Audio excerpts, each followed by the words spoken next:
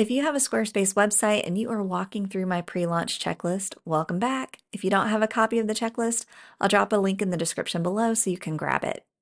In this video, I'm going to show you how to set up and style an announcement bar for the top of your Squarespace website. This is perfect if you have something that you want to highlight on your website or an important notice you want to share when someone comes to your website.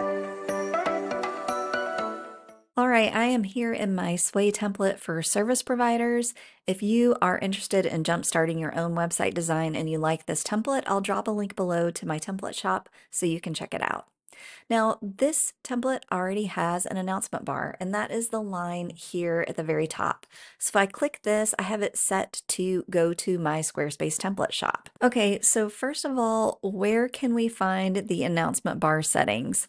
If you've used Squarespace before, they have moved. They used to be under marketing, but no more. Now they are under pages, website tools, announcement bar. And I'll show you a couple of other ways to find this just in case it moves again.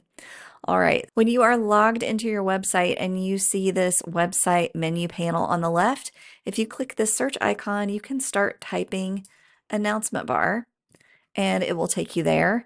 And just like I showed you in the other videos on the pre-launch checklist, if you click the / key on your keyboard, you can also search from there. So if it moves again, no fear, you have ways to track it down.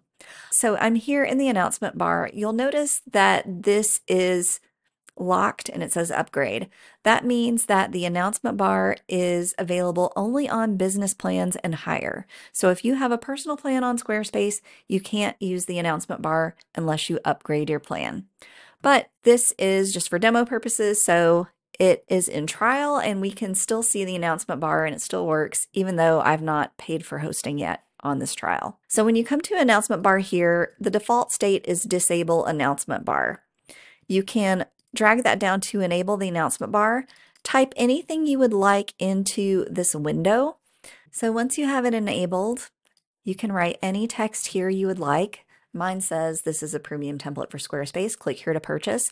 And I want the entire announcement bar to be clickable. And you can choose to have it open in the same window or in a new window.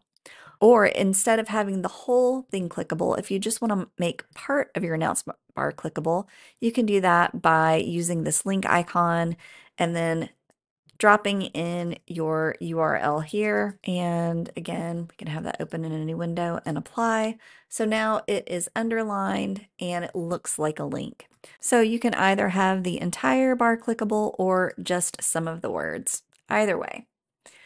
All right, let's look at how to style the announcement bar in terms of fonts and colors. So I'm going to click edit here and go into the site styles, which is the paintbrush icon. Now to change the font for the announcement bar, I will go into fonts, assign styles, and then click announcement bar. And here you can completely customize this if you would like. So let's say I want all uppercase, or I want a different font family. You can do anything you'd like there to change the font and then just save it. I'm going to exit because I want to leave mine the way it was. And then we're going to change color in a very similar way. So I'll go ahead and click colors here. The announcement bar color is always set based on the first color theme of your site. So here, lightest one is my header, and so I'm going to use lightest one to change the color of my announcement bar. If my header was transparent, it would be based on the first section on whatever page I'm on. So your announcement bar could actually change colors throughout your website depending on how you have it set up. But for me, it's always going to be the same because my header is lightest one, it's not transparent. So I'm going to hop into my section color themes here and scroll down until I find the announcement bar. And you can see here that the background is set as the second color in my palette. I can make it a different color, and then I can also change the color of the text to make it stand out. So there you have it. If you want to keep those changes, hit save. If not, click exit. And that is how you enable and set up and style your announcement bar in Squarespace. If you found this helpful, please give the video a thumbs up as it helps other people discover my videos. Thanks for watching, and I wish you all the best with your website.